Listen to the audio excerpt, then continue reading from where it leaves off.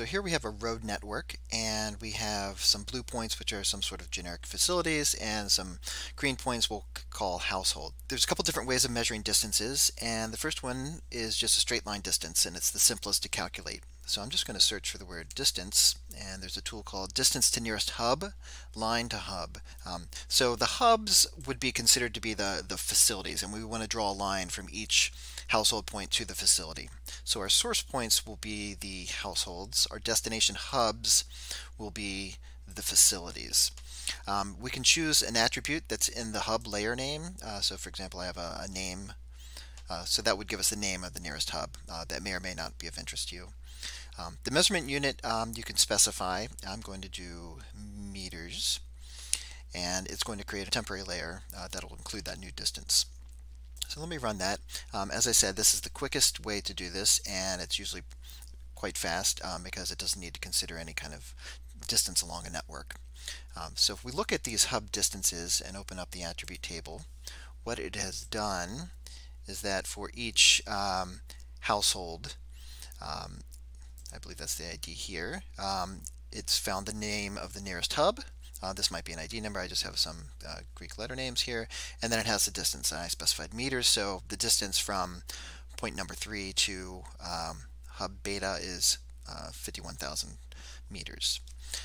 So that's pretty quick. However, in many parts of the world, the road network can cause a considerable difference in the distance that's needed to be traveled. And so if I were to say look at OpenStreetMap, overlaid here, I can see that there's a major river coming through here, and there are not many bridges. So for example, this household and this facility point are right across the river from each other, but to actually get there, you're going to need to go a lot farther than whatever this distance is. So, the straight line distance here is only 7,000 meters. However, in reality, you'll have to go a long way, cross a bridge, and come back over to reach the facility. So how do we measure the distance along a network? There's a couple different tools for that. Let me just turn off the hub distance for a moment. And in the processing toolbox, you can type the word network, and you'll find several tools under the network analysis toolbox. Maybe just to demonstrate, I'll use the shortest path point to point. This will allow you to manually pick points. So let's just use this as an example. Let's go. So our starting point will be the household. I could turn on snapping if I really want to get exactly that point. But basically it's capturing the coordinates from the map click. So it's plug those in here. I want to calculate the shortest distance. The vector layer representing the network. I want to make sure I pick my roads layer for that. And let's see what else. I'm going to leave all these advanced parameters as their default values, but there are capabilities in here for one-way roads and things like that. So I'm going to create a temporary output that will contain the shortest path for this particular pair of points. No matter how many points you want to find distances between, it needs to build a graph of the road network, and that's often the longest part of the process. So that's what it's doing right now. I'm using a small subset of roads, so this will run fairly quickly. But if you're running this across a whole country or a state, it may take a bit longer. That build time has to happen no matter how many points you have. So if I were then measuring distances of 100 different pairs of points, it probably wouldn't take that much longer because it's most of the work is building that graph. So if I look at the results for this, the shortest path, let's visualize that a bit better. So let's here I can see that in fact to get from one place to another it had to go all the way down here. There's a bridge crossing the river and then coming back to the facility. So you can see that this line is 126,000 meters. So that compared to, what was it, 7,000 can be a significant difference in the measurements. Now this is an extreme example, but generally a network distance is going to be more precise in most places. Okay, so what if we want to actually measure the distances from many points to many facilities? In the built-in processing toolboxes, there is also a tool called point to layer, shortest path point to layer, and this would let us take a a single point, maybe that's our facility. So if we only had one facility, we could use this to measure the distances to an entire layer of household points. So let's just try that as an example. So our network, you make sure you pick the right one. If you've created other line outputs such as shortest path or hub distance, you don't want to pick those as your network. So make sure you are picking your roads. Doing the shortest path. My starting point, I'm going to pick the facility. And then my vector layer with the endpoints, start points if the directions don't matter for you, would be the same. So I'm going to pick my household. So I'm going to get from that one facility to all the households and figure out what those distances are. I'm going to leave the other settings as is, and I'm going to run this. So again, it has to build that graph. In this case, it's not too long.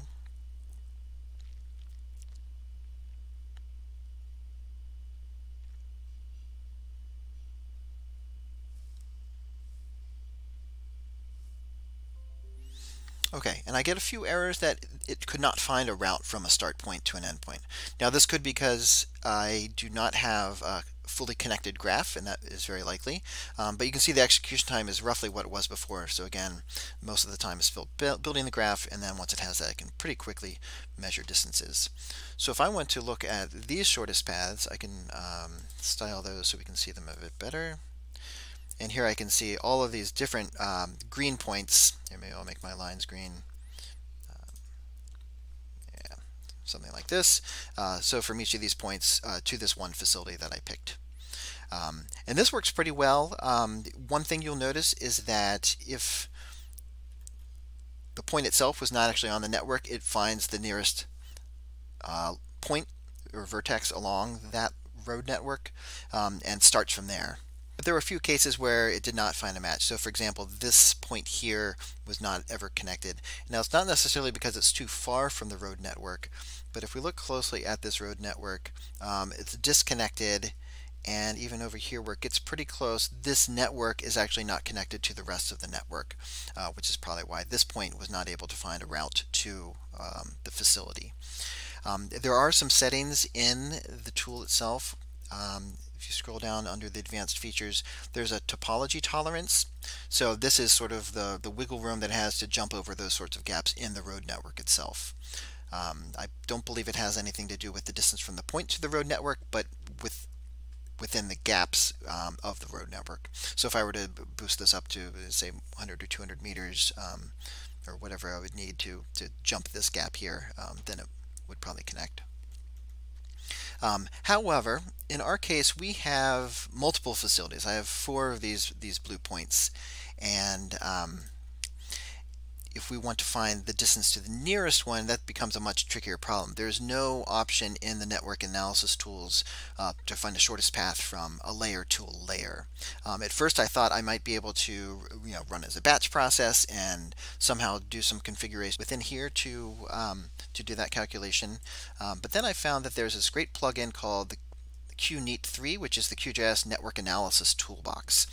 If you don't already have this on your computer, you'll want to go to the Plugins menu, Manage and Install Plugins, and just do a search for QNeat. And here's the description. And I already have it installed, but if you need to install it for the first time, there would be a button down here that just says Install Plugin. You could click that. It'll download within a few seconds probably.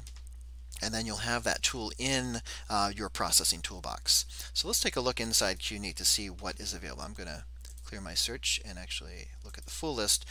There's 3 main categories. One is for routing, just finding a shortest path, which is similar to the built-in tool. There's also distance matrices. So if you want to find the distances from all of our households to all of the facilities, we could do that. It's a little bit different than our case where we just want to find the distance to the nearest facility. And the last category of tools in here is the ISO area. So ISO areas are areas or polygons around a point that are shaped such that, say, everything within a 30-mile road network distance would be inside that polygon. And there's various forms of the output for this, and you can create them from either a single point or a layer of points or other features. So there's contour lines, there's polygons. I'm not actually sure about point cloud, but we're going to use one that's called interpolation. So this is an interpolated raster.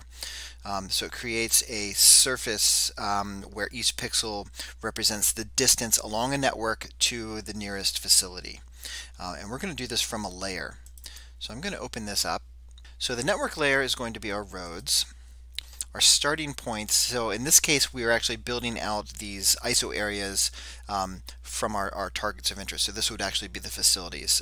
Even though it says start point, we were using start points households as our start points before. In this case, the start points is the facilities.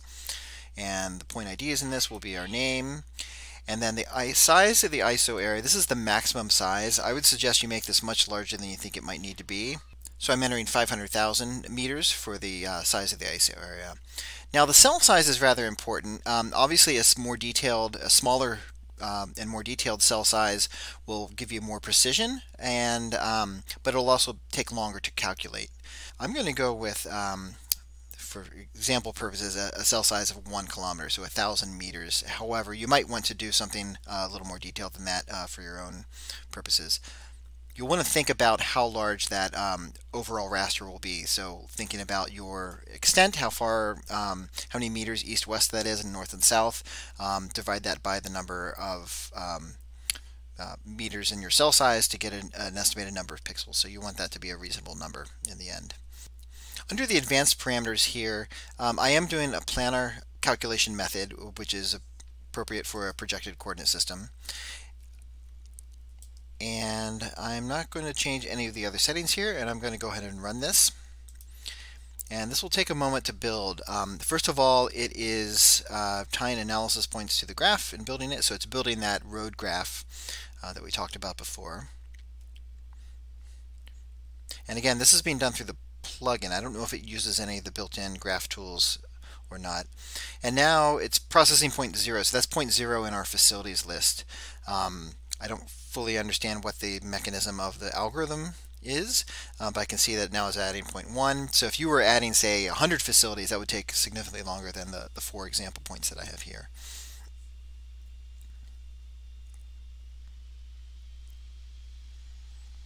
So we'll wait just a moment for this to run.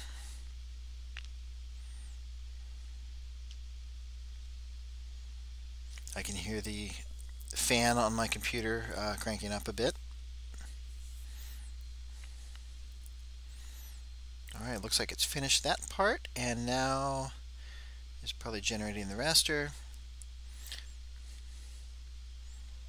Okay, so it is finished, and let's take a look at the output. So the output is this raster, which generally covers the area of the roads themselves.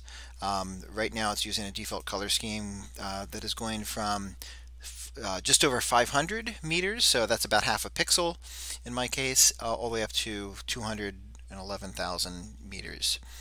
This is going to be that river line, I believe. Let's actually move this below our other data so we can kind of see. I'm going to turn off some of these other layers here. And a better way to explore this would be to use the value tool, which is a plugin you can install from the plugin menu. I have it here. It looks a lot like the identify tool, and when I open this up, what it gives me is over in this area down here, it gives me an instantaneous readout of any rasters that I have turned on. So I can see that near this facility the values are quite low, only a few thousand meters, but as soon as I cross that river it jumps up to over 100,000 in this case. And so at any given point, so for example this household here, it's roughly 64.5 kilometers to the nearest facility on the road network. And so what I can do at this point, now that I've generated this raster, that was the most expensive part of the computation, I can transfer those values to the point. So I'm going to search for sample raster values, and that is a really great tool for transferring raster data to points. So my input layer, these will be my points that I want the data to go to. This is my households. And the raster layer is going to be the output interpolation. It'll copy a value from that to a layer, and I don't know what comes after the prefix, but let's just put network dist underscore, and let's run this. It's pretty quick. It's transferring the values to all of my household points, and let's take a look at these. So it's a new layer called sampled, and if we open this up, I can see that for this given ID, it has a network distance. It looks like it did an _1 that may have been related to the fact that the data in the raster was in band 1. The idea behind that prefix is that you may be adding other rasters later on, and so you can control how this column is named to a certain extent. So there we have it. Maybe just to verify our results, if we do a graduated symbology on those points using that network distance, and so what we should see is that the smaller values are white and the higher values are red. So the ones closest to the facilities, and let's just turn off the that raster for a moment, and actually maybe even turn off the roads. Generally the ones closest to the points are these low values with white, and as we get further away in the kind of the furthest point between the facilities, we have the dark red. The exception, of course, being this one, which is sitting there on the across the river, so it's so far away that it does end up in this highest category in the dark red. So there we have it. There are 3 different techniques for calculating distances between a set of points, and you may want to choose these based upon your own particular needs. Straight line distances are quick and easy and very fast to compute. However, they don't capture the nuances of the road's networks, and so that's where you may want to actually calculate the path along the road network. And we've seen that the ISO area as interpolation will create a raster that has all of those values that we can then very quickly transfer on to our set of points.